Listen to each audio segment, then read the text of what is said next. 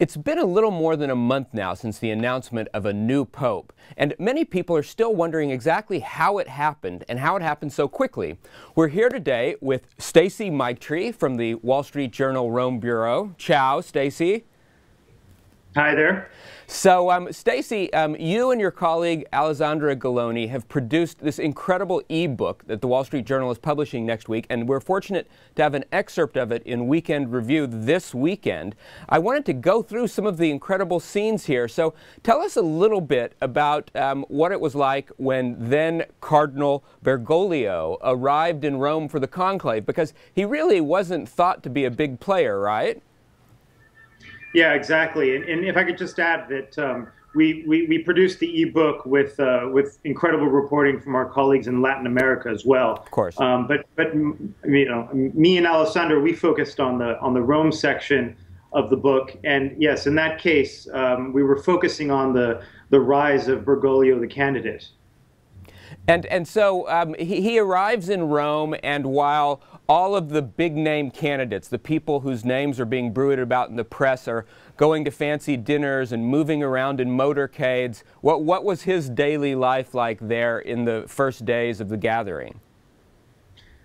Well, he was a much more modest figure within the college. He was known because in 2005 he drew some votes in that conclave, the one that elected Benedict XVI. But he was staying in a part of Rome, you know, across the Tiber, away from the Vatican City, at a sort of hotel for priests.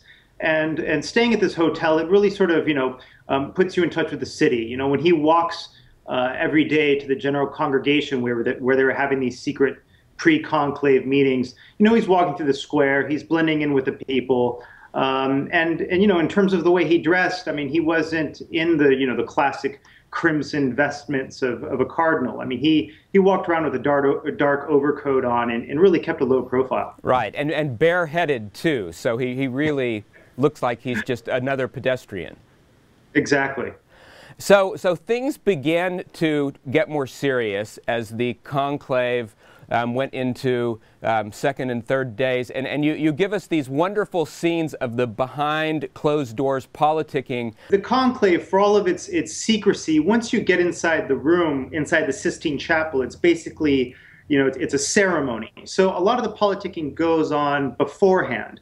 And you know, these dinners that were happening at night, they were confidential. They were sort of regarded as, you know, the conclave within the conclave.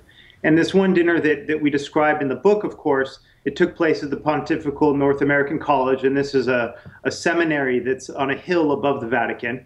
And it involved basically, you know, a number of cardinals from the English-speaking world. You know, they arrived there under the cover of night, and they, you know, they met and dined within the so-called Red Room, which is named after a famous Vatican drawing room where cardinals historically used to, you know, wait to see whether or not they'd be named a cardinal. And so they all were inside this room, and they were dropping names and basically testing candidacies.